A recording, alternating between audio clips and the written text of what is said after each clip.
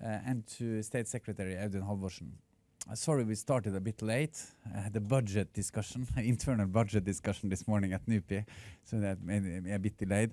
And also I apologize for the reconstruction work we are doing. But I think it will be very nice. It will be more convenient also for you as visitors to NUPI. So please be patient, and by the end of the year, I think it will be a new and nice premises. Now, just let me also remind you that this seminar will be streamed, so it's also available on YouTube. The relationship between Georgia and Norway are progressive, I think, in a positive fashion. For Norway, Georgia, Moldova and Ukraine seems to be key priorities, in particular for this government. Last week, the government announced that it would open an embassy in Tbilisi. And this is, I think, an important step in further enhancing the cooperation.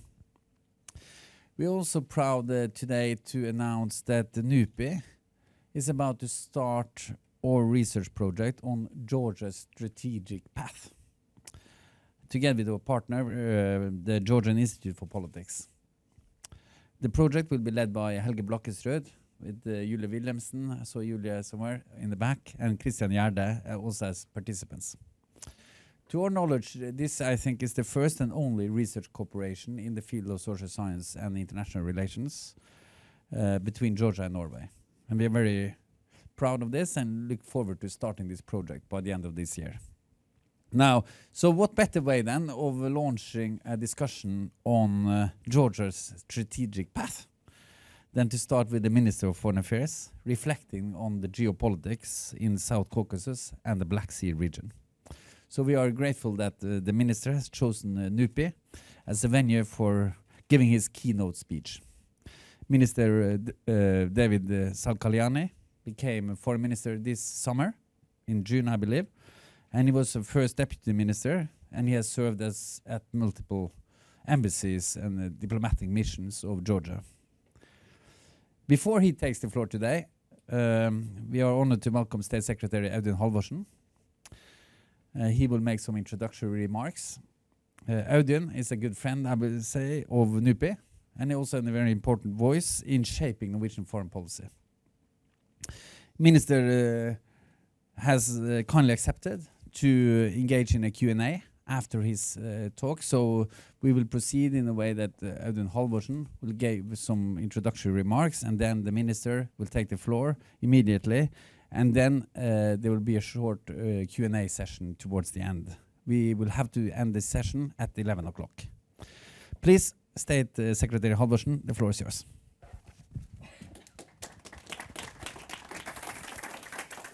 Thank you, Ulf, Minister, Excellencies, ladies and gentlemen.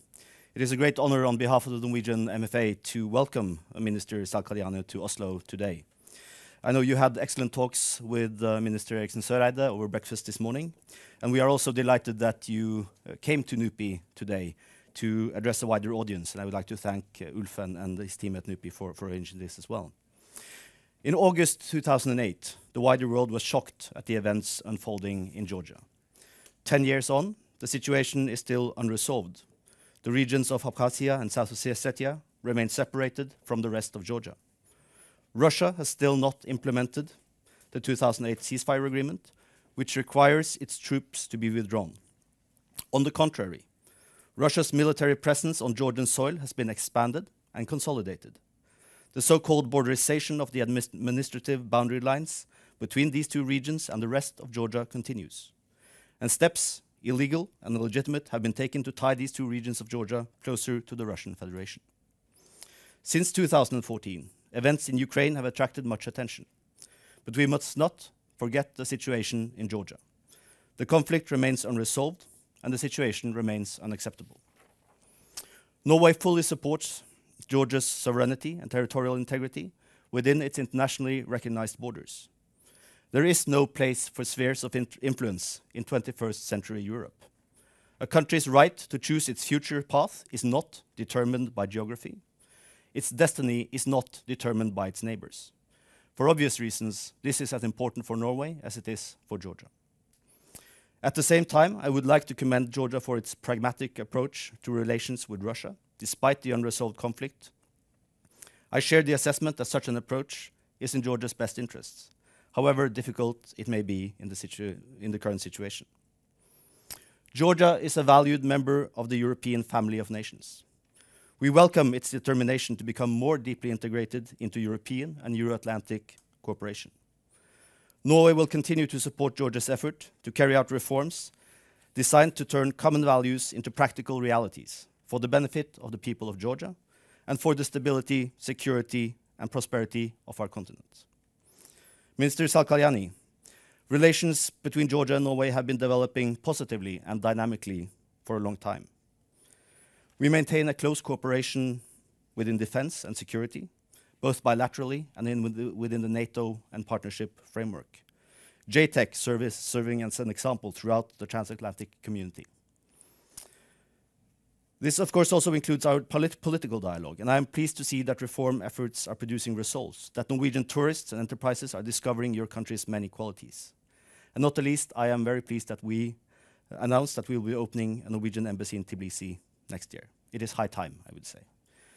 We look very much forward to hearing your reflections on the topic of your lecture, and with that, I yield the floor to the Minister.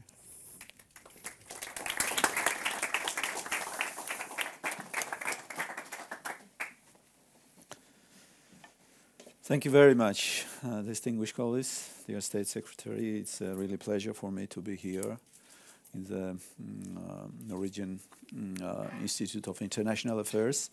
It's my first official visit in my new capacity as the Minister of Foreign Affairs in Norway. I was just recalling my last visit here. It was exactly 20 years ago when I was part of the Georgian mission in the OSCE, and during Norwegian chairmanship in the OSCE, we had a ministerial meeting here in Oslo, just next in the corner of the Hotel Radisson, if my memory serves me right. So, and it was an important event for Georgia because, you know, our participation in multilateral formats was always really important to consolidate support of international community, especially with regard of the conflict-related issues and violated territorial integrity of Georgia, which unfortunately still is the problem. You have rightly mentioned the 10th anniversaries in the end of the Georgian-Russian war in 2008, and this year we commemorate these very tragic events. The aggression of Russia against Georgia, which resulted in the occupation of Georgian territories, and unfortunately the process of factual annexation is still going on. On a daily basis, we are facing a deteriorated human rights situation on occupied territories, installation of barbed wire fences, artificial barriers, and the razor wire fences across the occupation line is going on. Russia is increasing its military presence on these territories, while the process of depopulation of occupied territories of Abkhazia and Skhin Valley region is in progress. If you compare situation the pre-war to the pre-war situation, when back in 2008, the population of Abkhazia before the war was more than 500,000. Now it's 110, 120,000. So it demonstrates how it decreased 5-6 times. We have even worse situation in Skhin Valley region, South Ossetia, where before the war the number of population was 120. Now it's only 20,000. And out of 20,000, the 7,000 are Russian military and the members of their families. And Russia is increasing its military presence and turning these territories for sphere of their influence. And they're simply what they are doing by the process of factual annexation. They're trying to swallow all these territories into their military, political, and economic influence. Even worse scenario, what we are facing right now is the kidnapping of ethnic Georgians, detention, and then even cases of brutal killing, like it was last summer when 3 Georgians have been kidnapped and 2 of them kept in custody, and one of them, Tatunashvili, was brutally killed, which is unacceptable and which is a violation of international norms and principles. You have rightly mentioned about the ceasefire agreement, which was signed back in 2008 after the war with the Russian Federation. Unfortunately, Russia is not implementing already taken commitments by this agreement. It's a violation of all principles of international norms. Russia is not reciprocating Georgia's legally binding pledge on non-use of force, and Russia is undermining the process of return of internally displaced persons and refugees.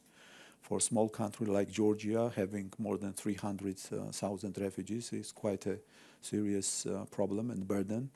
But we are trying to deal with this problem by constantly bringing the issue for the consideration of international community. And here the role of organizations like OSCE, UN, Council of Europe is really very important. And these organizations are important actors of Geneva International Discussions, which is the main format where we are addressing the most problematic issues on which Geneva is based, which is implementation of 2008 ceasefire agreement, return of IDPs, and establishment of international security arrangements. Despite all these difficulties, you know that it's no alternative than to continue to all efforts to try to the solution of this conflict by peaceful means, and Georgia is doing its best to present new ideas, new proposals, how to establish close bridge between war-torn communities, between people living on the territories controlled by the Central Georgian authorities and people who are now under the effective control of the Russian Federation in both Abkhazia and Crimea region. Recently, the Georgian government initiated new peace initiative, which we call Step to Better Future, and this initiative envisages the sharing all the positive benefits Georgia is getting from the process of EU integration with the people living on the other side of occupation line.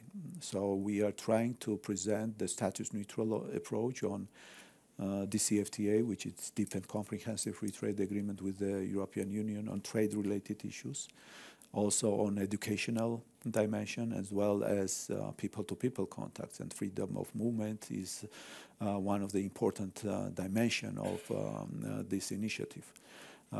Georgia has signed association agreement with European Union in 2014, and integration into European and Euro-Atlantic structures is a key foreign policy priority for Georgian government. We also see all this process as a very effective mechanism and instrument how to make Georgia more attractive for people living on the other side of occupation line by strengthening our state institutions, by building vibrant democratic society where human rights are protected, where national minority rights are protected, country which is with well-developed economic structures. And this is our strategy and our vision, how we see the prospects of restoring our territorial integrity by making Georgia more attractive. This is our vision and our policy. And here we believe this process of Georgia EU integration is really very helpful. We realized that the association agreement, which was signed in 2014 together with Deep and Comprehensive Free Trade Agreement, is not a membership agreement. It's rather agreement of Georgia's gradual economic integration and political association with Europe. But the process itself is really very interesting because this process helps us to modernize our economy. It helps us to strengthen our state institutions and making Georgia more resilient to all these challenges we are facing right now. That's why the main task for the government is to modernize country, to move closer to the European family of nations, and in this regard we demonstrate very serious progress and very significant achievements, like association agreement, like visa liberalization, which was an important decision by European Union to grant to all citizens of Georgia the visa free movement in Schengen countries. This was not only a technical decision, this was important political message. which will enhance people-to-people contacts, student exchanges, as well as business community, very close cooperation. But we have even more ambitious plans and agenda how to go beyond association agreement and association agenda which Georgia is successfully implementing. That's why we are working intensively, unilaterally, to prepare country functionally for our eventual goal, and our eventual goal is full-fledged membership in the European Union. Right now we are working on a concept paper, we call it Roadmap to Europe, and this is a paper which considers more sectoral cooperation with our European partners. It considers more active participation in different EU programs and agencies, more physical integration in different sectors like energy, like infrastructure, communications, and also establishing different formats of cooperation with European Union, like recent initiative to establish security dialogue with European Union, and also unprecedented format which was suggested from EU Commission President this last May when he was visiting Georgia, to have the format of EU Commission high-level meeting with the Georgian government. And the first meeting of this format will take place in coming days on November 21st in Brussels. There will be a meeting between Georgian government headed by Prime Minister of Georgia together with different ministers. Will visit Brussels and will have intensive consultations with our European partners at the level of EU presidency and council presidency, and EU commissioners will talk in sectoral cooperation in economic dimension as well as agriculture, environment, education, security cooperation. These are the areas where we will talk with our partners about our future perspectives. This will be a meeting of future-oriented plans and ideas, new ideas, and I believe that this meeting will bring very positive results and will have new avenues of cooperation on sectoral cooperation with the European Union. We understand that the process which is going on in Europe itself is facing a lot of challenges, the migration problem, as well as budgetary issues which are discussed right now, the Brexit and upcoming elections in the European Parliament. There are a lot of issues on which Europe is currently occupied.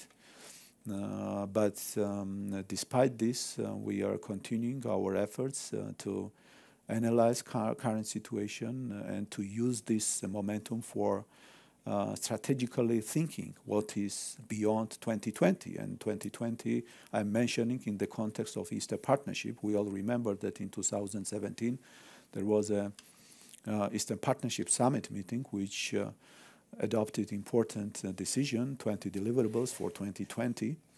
And this decision is bringing its very positive practical results. One of the practical achievement of this decision is decision to open a European school in Tbilisi, which is first European school in the region, where the students from all Eastern Partnership countries have opportunity to get education in European, according to European standards. So it's important to highlight that Georgia is recognized as a front runner among Eastern Partnership countries. This is not my evaluation. This is the assessment of our European partners, which we've got recently. I was attending in Luxembourg a couple of weeks ago, the Eastern Partnership Ministerial meeting, and this ministerial gave very positive evaluation to Georgia's performance on the Eastern Partnership. So it means that when Georgia delivers, it has to be reciprocated. So we want this fair approach from our European partners and more for more principle in practice. That's why we are working intensively. We are talking with our European partners that Georgia deserves more integrational activities demonstrated from our European partners. Another important priority of Georgia's foreign policy is the integration into Euro-Atlantic structures.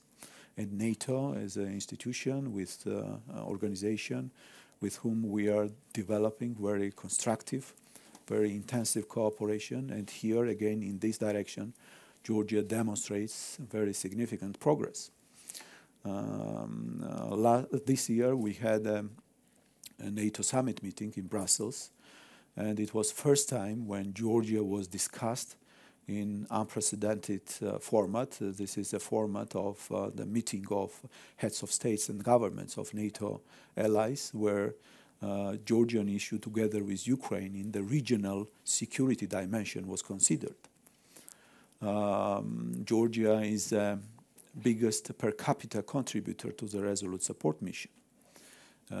We are continuing our participation in this mission together with our NATO allies, shoulder to shoulder in combat. Although we have suffered casualties, 32 Georgian soldiers died in Afghanistan. And we realize that for a small country like Georgia, it's quite a big number, but it's our contribution to the global security. And we're going to continue to actively participate in bringing stability in the region. At the same time, we are demonstrating very significant progress in practical dimension of cooperation with NATO, and it was reflected in the declaration which was adopted during the last summit in Brussels. This is a very substantive declaration, 3-page declaration, which describes the whole area and the whole range of issues of cooperation with our NATO allies. It highlights, reiterates the Bucharest Summit decision of 2008 that Georgia will become NATO member. It also stresses the fact that Georgia has all practical tools like NATO-Georgia Council, like annual national program, like substantial NATO-Georgia package, as all practical tools for eventual membership. But also it has reference to the membership action plan, and we realize that it's a political element which is in this process, and from practical point of view, it's recognized that Georgia has everything for eventual membership, but the map is becoming a kind of political barrier for Georgia to become a NATO member. But Georgia, as an aspirant country, is demonstrating all progress and all benefits and all the positive results of aspirant country has to have on its way to the final membership. And it's really important to mention that in this resolution there are some practical aspects of cooperation mentioned, especially in the Black Sea dimension context, and there are very important elements, 4 or 5 concrete elements, how to cooperate in the Black Sea dimension, and we believe that these decisions have to be translated into practical dimension, and it will bring more stability and more security to Georgia. While we are talking about cooperation within NATO, we are also developing very intensive bilateral cooperation with all of our NATO allies, including the strategic partners, United States, which is an important strategic partner for Georgia. Especially our cooperation is all-time high, especially in the defense and security. We are successfully implementing the Memorandum of Understanding, which was signed with the United States in 2017, and this memorandum is successfully implemented. But we are also thinking about the future aspects of cooperation in defense and security. We want this for increasing our defense capabilities, to increase Georgia's resilience to all these challenges, security challenges we are facing. Of course, we are not using our NATO integration process and the bilateral defense and security cooperation against third countries, and it is done only for strengthening our resilience and to increase our defense capabilities. I would also like to elaborate a little bit more on our importance of Georgia's geopolitical location and its role in the region. It's not a secret that there are a lot of important geopolitical, geostrategically important projects going through Georgian territories, like oil and gas pipelines, which connects the Caspian oil-rich region through Georgian territory to Turkey and from Turkey to Europe. We have recently launched a new important infrastructural project, Baku-Tbilisi-Kars Railway, which is the shortest route which connects east to west. We heard about Chinese initiative, Belt and Road. There is a huge competition in the region, but the attractiveness of this route, Georgian route, is that Georgia demonstrates a very positive trend, especially in the economic dimension. A country which is creating the business-friendly atmosphere. From doing business, recently Georgia was promoted from position 9 to position 6 worldwide. So we are even in the higher position in fighting corruption, eradicating petty level corruption as well as elite corruption. So according to evaluation from different international organizations, Georgia has even higher position than some EU member states. So we realized that ensuring stability and minimizing risks and challenges coming from outside will create a very solid ground for countries' development. That's why government's responsibility is to ensure stability for future prosperity and development.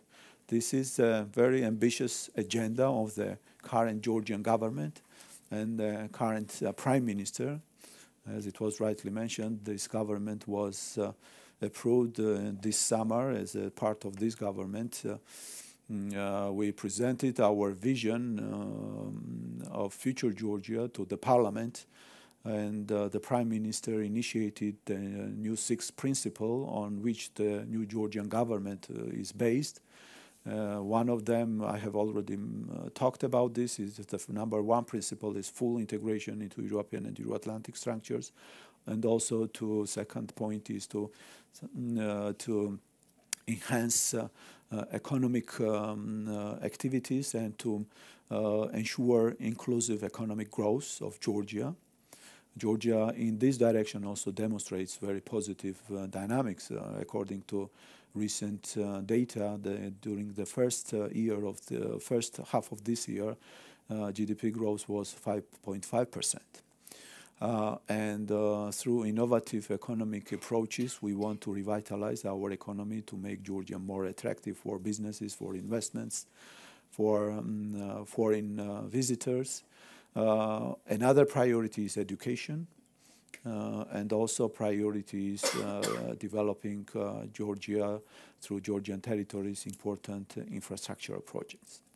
So we have very ambitious agenda, and here definitely we need very strong support from our partners, from our allies, and using this opportunity to being here in Norway, which is the strongest supporter of Georgia's territorial integrity and sovereignty, as well as Georgia's European and Euro-Atlantic aspiration process. I would like to express my gratitude to the Norwegian government.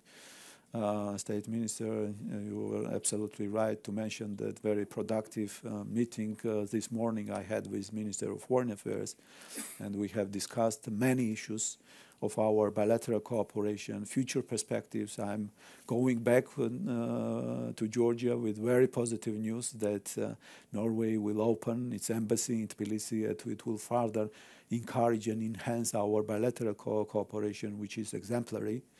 We have Norwegian companies which have already invested in Georgian economy, like Clean Energy Group, which invested several $100 million in hydropower development. There are new ideas, new plans how to attract more businesses, big companies as well as small and medium type enterprises. It's very positive that we have very positive dynamic with regard of growing number of visitors. Although figure is not high, but comparing to the previous years, it's growing and it's really very positive. And I hope very much that opening of a Norwegian embassy in Tbilisi will bring also positive results in this direction. This year we expect more than 8.5 million visitors to Georgia, which is 2 times more than the total population of Georgia. So it's a serious challenge for us, and we have to catch up the growing number with the improved services and infrastructure in tourism industry. And here as well will be, I think it's an important area of our future cooperation. So I hope very much that this cooperation between Georgia and Norway will bring very positive results in future. So I will limit myself by these introductory remarks and would be glad to answer your questions. Thank you very much.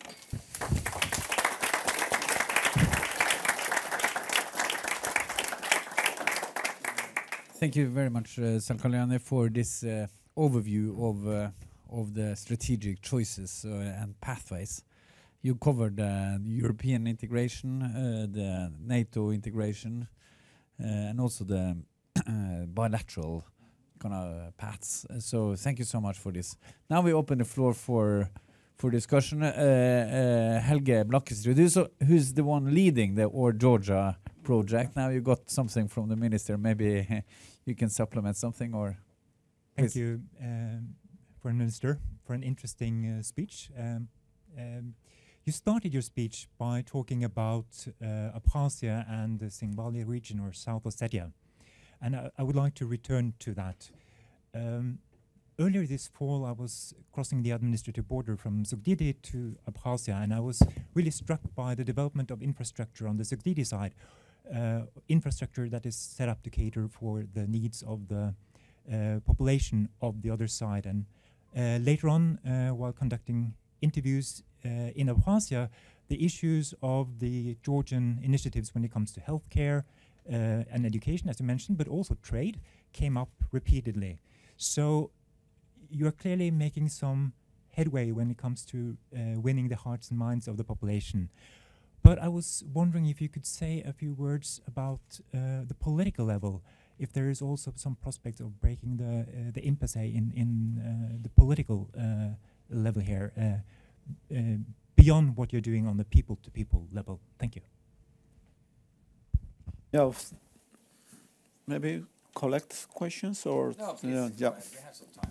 Yeah, on Abkhazia and Zingvali region, South Ossetia, you're absolutely right. Your reading of the current situation is the similar of our vision. You know that our policy is to develop country, especially in the areas which are the next to the occupation line. Especially you have mentioned Zugdidi and the big projects we are developing in this vicinity of the occupation territories.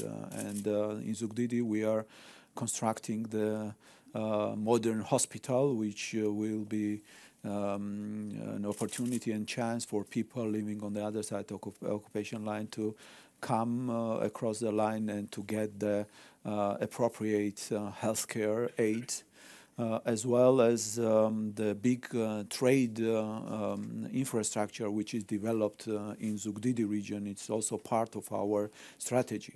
The big port of Anaklia, which is right now under construction, which is also close to the occupation line, just 10-20 kilometers from Zugdidi, and it's also big infrastructure project. It's an Anaklia deep sea port construction, which is going on right now with the participation of Georgian company as well as a US-based Conti group, and with the participation of SSA Marine, which is a Seattle-based operational port operation company. This is the very important project which creates additional jobs in the region, and it is also a very increases attractiveness of this region for people living on the other side of occupation line.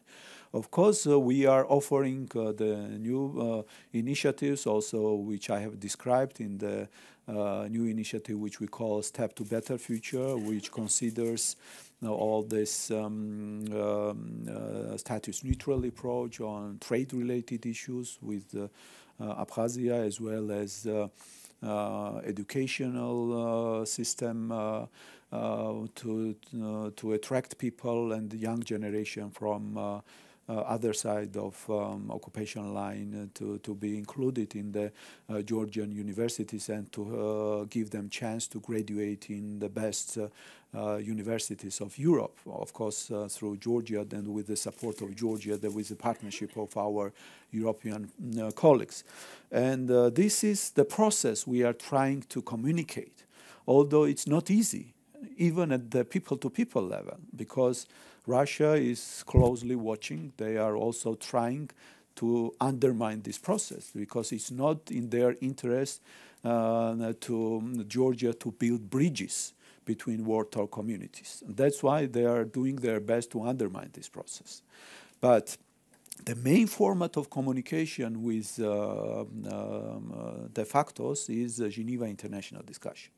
So this is a unique format which was established back in 2008 after the war with the Russian Federation, with the participation of Russia, Georgia, and main actors like UN, OSCE, European Union, which are presented by their representatives as a co-chair, and with participation Georgia, Russian Federation, and the United States. Also, we are talking with participants from Abkhazia and Tskhinvali region at an individual level. They are not present in Geneva International Discussions in their so-called capacity of de factos. So there we are talking with them in individual capacity. So we are talking about many issues in Geneva. We are talking about security-related issues. There are two groups. The first group, which is focusing on security-related issues, on implementation of 2008 ceasefire agreement, establishment of international security arrangements, and the return of IDPs. And the second group, which is focusing on humanitarian dimension of cooperation. Unfortunately, this process is not going in a more effective way, in a desirable way we wish to go. But this is the only format where we are trying to communicate with representatives from de factos from Abkhazia and Tskhinvali region, and try to communicate, to deliver all these messages. So here, definitely, we need more intensified work and also more engagement from our European partners, and we are in a close coordination with the European Union to be more engaged in promoting this kind of discussion within the Geneva format. Okay, thank you so much. Then we have somebody from on the back there. Guttorm Vik. My name is Gudrun Vik. I was ambassador to the OSCE at the time of the invasion, and we visited South Ossetia just a few months before. And my impression of South Ossetia is that it was really a dump. It was the infrastructure was very worn down.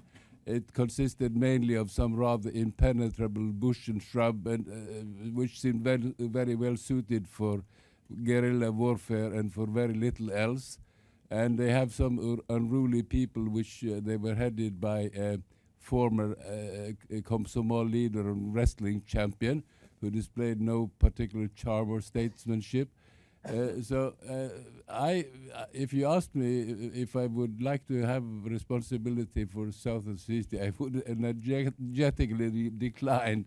And the Russians shouldn't be rewarded, of course, for aggression, but to have a responsibility for developing this region is more of a punishment than a reward, in my opinion. And of course,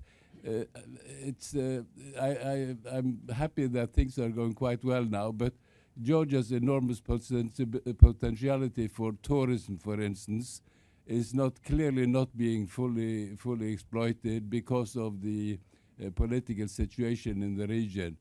So you would have very much to gain from a normalization, and also, of course, the trade and tourism from Russia, which is the main was the main trading partner, is also suffering. So what you say, I'm aware that territorial integrity is very important. On the other hand, the Georgia's policies vis-à-vis the minority populations before the conflict were not always, I think, beyond reproach. So the populations in the minority population had a case for wanting more autonomy, I think. So a very long diatribe, but and very provocative, I realize. But what is your comment? Can you just allow me to just take the next question as well? Yeah. Because they're sitting next to each other. So. Okay. I'll be quick. Thank you very much for interesting introductions. I have a question on policies in relation to Russia, because my impression was that there is a different approach with this government than the former government and the Saakashvili government. So could you just address that? Just tell us, is there a difference? What is the difference? And it would be interesting to know, given that Russia is your neighbor and also there are other aspects to your relation, what things can you cooperate with Russia on? Thank you. Okay. Thank you, Ambassador, for your observations and analysis of the situation. Of course, the situation in Tbilisi region in South Ossetia is really very hard and very negative development. I have mentioned this depopulation, which is in progress, which demonstrates the clear humanitarian disaster on the ground. You know, these territories tend to be only Russian military bases. You know, they are exercising effective control on these territories. Everything is under Russian control. The budget, they are signing so-called treaties with these entities, military, political, and economic treaties. And by signing these treaties, they are trying to incorporate these regions into their political, military, and economic influence. All crossing points are very seriously controlled by Russian so-called border guards. For example, in Tbilisi region, there were 6 crossing points. These crossing points are now reduced to 2. Absolutely different situation is in Tbilisi region. There are no crossing points at all. There are only barbed wire fences, reservoir fences, artificial barriers. People are denied to have access to their agricultural land to work.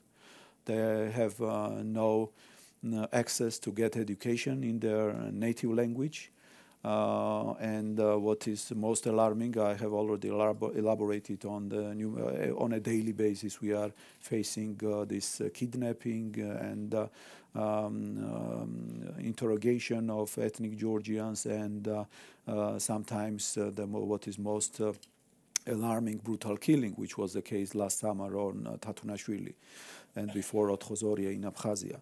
So in this situation, what we are offering, you know, all these peace initiatives. Our response to the barbed wire fences is to totally eliminate all these barriers, you know, and to share with them all these benefits. We are getting from the process of the EU integration, the freedom of movement. We want them to be de-isolated from Russian Federation. What they are doing, they are simply self-isolating themselves from the rest of the world by putting them in this very isolated area.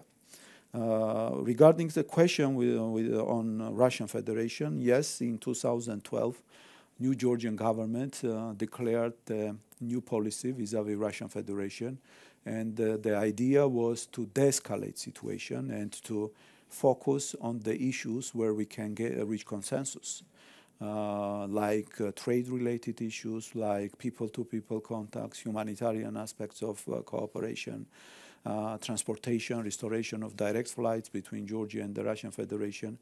And idea was that this positive gesture from Georgian side to have reciprocal movement from Russian side and to have some positive impact on most problematic issues we are discussing in Geneva, or status-related issues.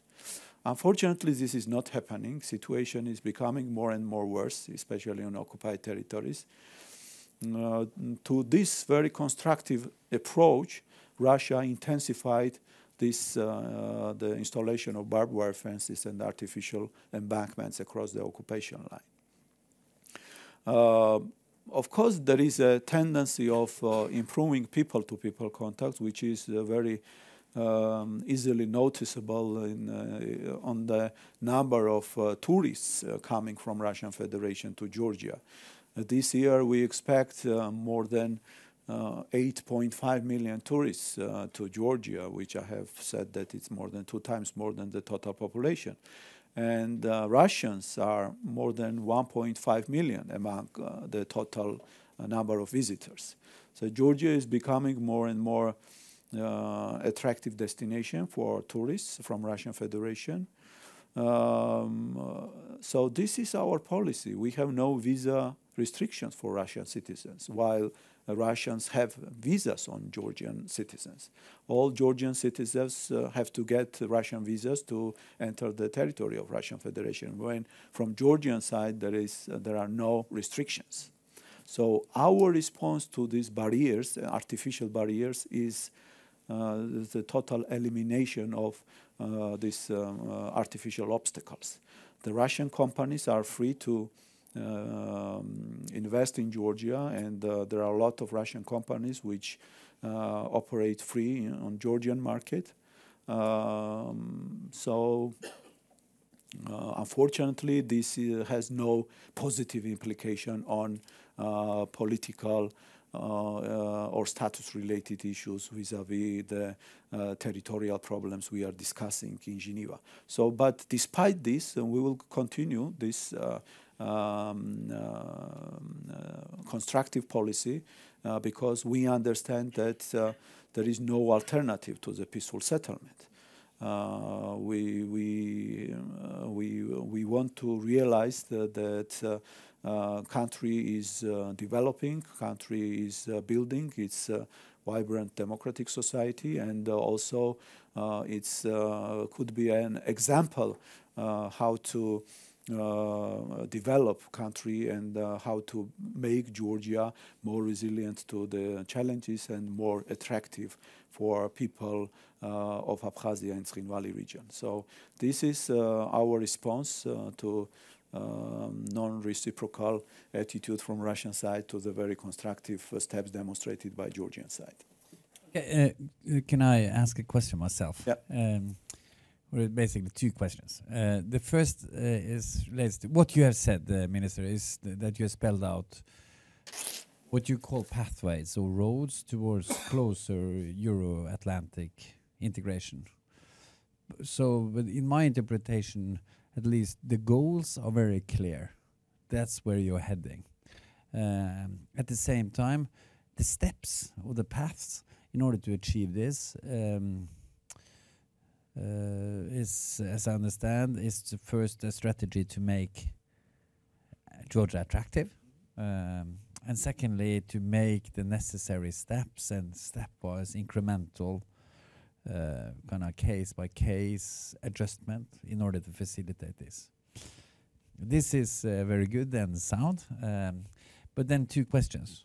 The first is there something in the society in Georgia that will somehow trigger some kind of fatigue in this process, or if this is not seen as an incremental process or stepwise process, but do you foresee now during the next few years, months, a critical decision point that brings you over to one stage or the other? So the critical junctures in this. So that's the first step. And the other one is what could, sticking to the metaphor again, what would derail this process from within or from externally, over external actors and factors?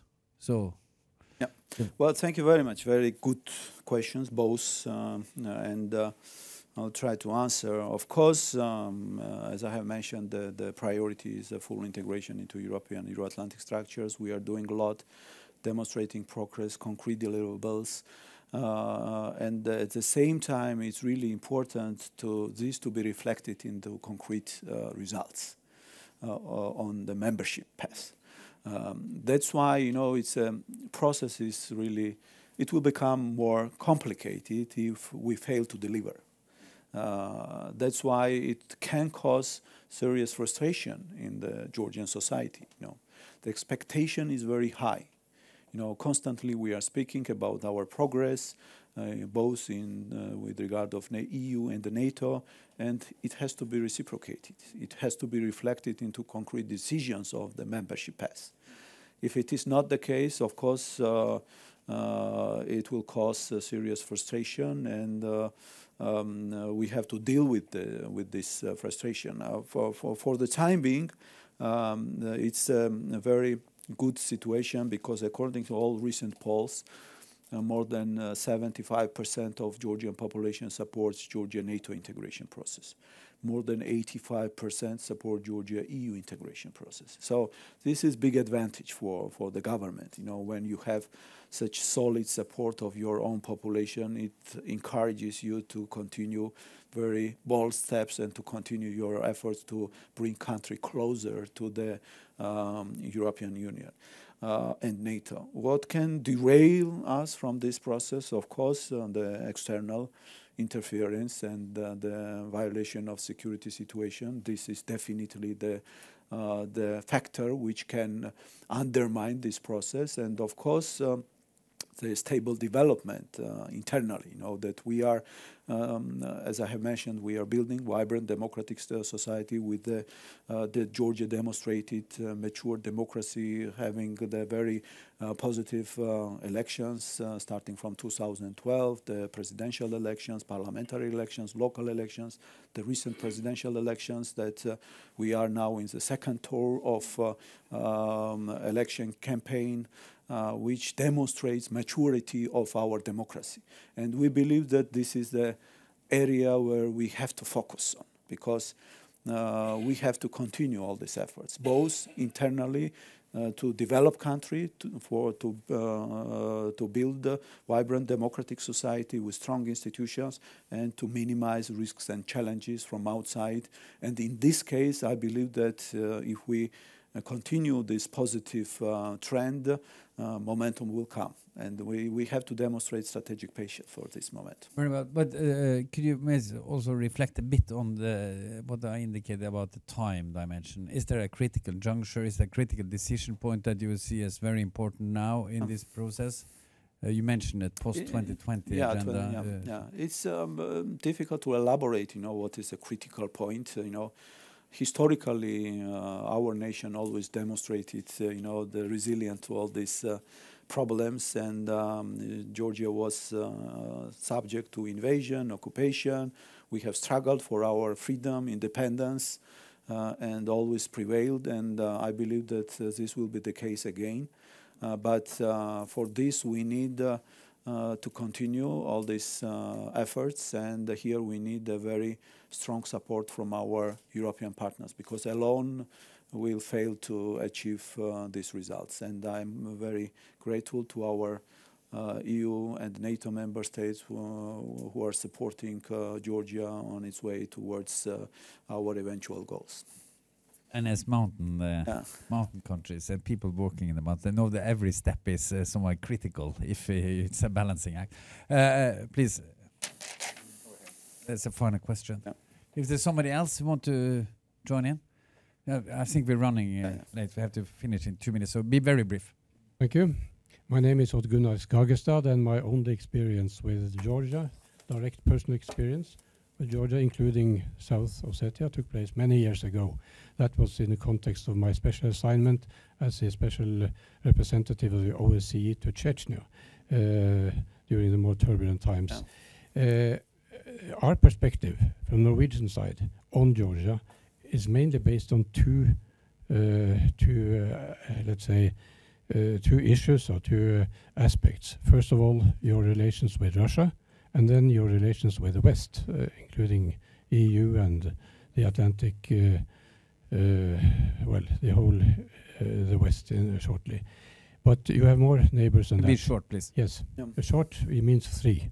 That means Turkey, Armenia, and Azerbaijan. How are your relations with those three countries? Okay. Thank you. Could you just pass the microphone to the former ambassador of Azerbaijan as well, so that... Thank you. It's a great thing to be a former ambassador and to have regained our freedom of expression.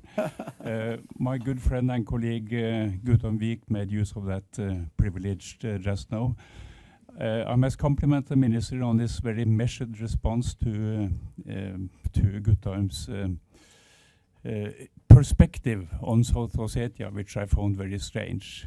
The invasion of South Ossetia was a tragedy for the Georgian ethnic farmers living there.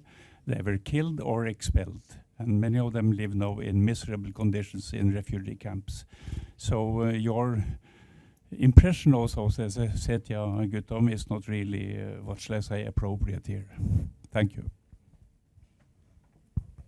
You can pick and choose whatever you want to, Minister. Okay. So we have to finish it. I think your assistant say in a minute or two. Our neighbors have been mentioned: Turkey, Azerbaijan, Armenia. We are developing very strong cooperation with all of them. Turkey is our strategic partner. There are a lot of geostrategically important projects where Turkey is participating on Georgian territory, like Baku-Tbilisi Ceyhan pipeline, where Turkey is one of the important players, as the oil pipeline which connects Caspian oil-rich region through Georgia and Turkey. Turkey is the biggest trade partner with Georgia, the second partner after European Union. We are developing very strong cooperation with Turkey, and it's in our vital strategic interest Turkey to be stable and developed and prosperous country. So it's one of the main important neighbor. We have also very strategic partnership with Azerbaijan, which is also the important neighbor and strategic partner and the main energy supplier to Georgia, and all these important projects I have mentioned, Baku-Tbilisi Kars Railway, and all these strategically important energy projects are linked with Azerbaijan. And we have, it's worth to mention that we have the national minorities of Armenia and Azerbaijan living peacefully in Georgia, and it's in our strategical interest to find the political solution of conflict in Nagorno-Karabakh. With Armenia, we have also excellent relations. Recently, the Prime Minister paid his first official visit both to Armenia and Azerbaijan. We had a very good discussion with the current Armenian leadership, the Prime Minister, and we hope that after parliamentary elections in Armenia, the prospects of the peaceful settlement of Nagorno-Karabakh conflict will emerge. And I'm not talking about this just on a general base, but it was a very positive feedback and evaluation coming from both of my Armenian and Azerbaijani colleagues about their recent meeting. and also the meeting between Armenian and Azerbaijani presidents. So I hope very much that new circumstances also will have some positive impact on the political settlement of conflict. Okay, thank you so much, Minister, for sharing so much of your time with us this morning. It's been a pleasure to listen to and to hear more on your reflections on the pathway of Georgia. And also, I think we should keep in mind that this is exactly the same pathway that Norway is on. Close European integration and also close Atlantic orientation, so it's not so surprising, but it is also, of course, riddled with difficulties, but it requires at the same time a clear strategy and careful steps as we go along, and I think you reflected a bit of that. So thank you also very much. So much to Audun Halvorsen for joining in the beginning of the seminar, and thank you all of you for coming here this morning. Thank you so much. Thanks for it.